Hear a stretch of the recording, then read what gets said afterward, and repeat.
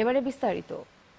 বঙ্গবন্ধুর খুনিদের নিরাপদে দেশ ছাড়তে জিয়াউর রহমান সব ব্যবস্থা করেছিলেন বলে মন্তব্য করেছেন আওয়ামী লীগের সাধারণ সম্পাদক ওবায়দুল কাদের।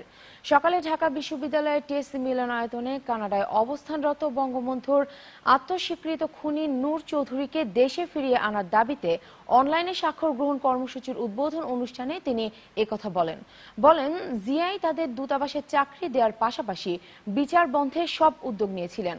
এ সময় বঙ্গবন্ধুর হত্যাকারী পলাতক 6 খুনিকে দেশে ফিরিয়ে আনার দাবি জোরদার হচ্ছে বলে জানান আওয়ামী লীগের সাধারণ সম্পাদক।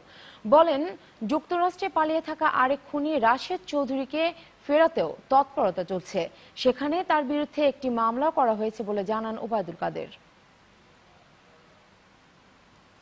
হত্যাকাণ্ড যারা করেছে এবং যারা পেছন থেকে এই হত্যাকাণ্ডে মদদ দিয়েছে, পৃষ্ঠপোষকতা করেছে, হত্যাকাণ্ডের অব্যবহিত পরে নিরাপদে যে খুনিদের আজকে দেশে ফিরিয়ে আনার জন্য আমরা কূটনৈতিক প্রয়াস এমনকি মামলা পর্যন্ত করতে হচ্ছে, সেই খুনিদের নিরাপদে বিদেশে পাঠিয়ে দিয়েছিলেন কে?